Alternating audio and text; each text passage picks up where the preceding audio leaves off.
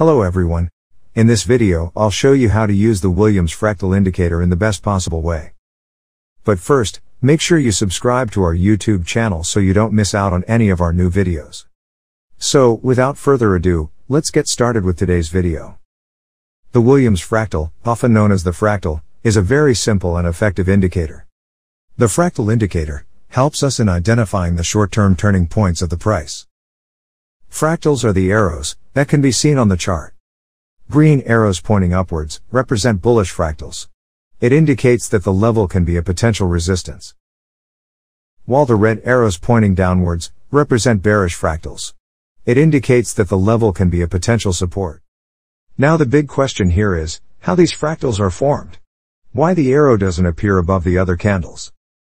To answer that question, we have to first understand how the fractal indicator works. An up fractal is formed when the middle candle is the highest point in the 5 candles pattern. There are 2 candles on the left-hand side, with the highs lower than the center candle high. And 2 candles on the right-hand side, with the highs also lower than the center candle high. Similarly, a down fractal is formed when the middle candle is the lowest point in the 5 candles pattern. There are 2 candles on the left side, with the lows higher than the center candle lows. And 2 candles on the right side, with the lows also higher than the center candle low. Now, how to use fractals in trading? So, here's how many traders use the fractal indicator to find the entry signals. A buy signal is generated when a red arrow pointing downwards appears at the bottom of a candle. You can also place your stop loss order below the candle where the arrow is visible. Similarly, a sell signal is generated when a green arrow pointing upwards appears at the above of a candle. And you can place your stop loss above the candle where the arrow is visible. However, the fractal indicator creates a lot of false entry signals, which are unreliable. If you trade all of them, you will almost certainly lose money. Fractals are better thought of as short-term support and resistance levels. When a top fractal is formed, it is simply a short-term resistance level, where the price encounters resistance and moves downward. Similarly, when a bottom fractal is formed, it is simply a short-term support level, where the price encounters support and moves upward. So, our first strategy is to trade on the breakout of these fractals. So here's how it works. First, I'll use the 200 period simple moving average to identify the long-term trend. So, if the price is above the 200 period moving average, you'll only take signals from the top fractal, and if the price is below the moving average, you'll only take signals from the bottom fractal. In this chart, we can see that the price is above the 200 period moving average, thus we will only be looking for a buy signal. So the first step is to look at the most recent top fractal, which is formed here. Now, wait for the closing price to break out above that top fractal. Once this happens, you can take a buy position. You then place your stop loss below your entry candle, and set your profit target at 1.5 times your stop loss.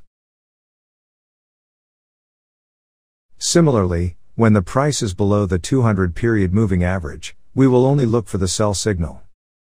So, the first step is to look at the most recent down fractal, which is formed here. Now, wait for the closing price to break out below that down fractal. Once this happens, you can take a sell position. You then place your stop loss above your entry candle, and set your profit target at 1.5 times your stop loss. Now, let us understand a trend trading strategy using fractals. For that, we will use the alligator indicator, created by Bill Williams. If you don't know how alligator works, let me give you a short explanation. If the price is below the alligator lines, and all the lines are heading downward, then the price is considered to be in a downtrend, and we will only look for sell signals. Similarly, if the price is above the alligator lines, and all the lines are heading upward, then the price is considered to be in an uptrend, and we will only look for buy signals. Now, let's figure out how to use this strategy, and when to open positions. In this chart, we can see that the alligator is waking up, and starting to move upwards. So we'll only look for buying opportunities. The green line crosses the red line and blue line from below. The last fractal formed at the top shows the entry point to the trade. A breakaway of the high of this fractal will signal to enter the market. The perfect moment is when the current price broke away the high, and the candlestick closed above the fractal. Then place a stop loss below the last downward fractal. And set your profit target at 1.5 times your stop loss. Similarly in this chart, we can see that the alligator is moving downwards. So we'll only look for selling opportunities. So when the green line crosses the red line and blue line from above, the last fractal formed at the bottom shows the entry point to the trade. A breakaway of the low of this fractal will signal to enter the market. Then place a stop loss above the last upward fractal. And set your profit target at 1.5 times your stop loss.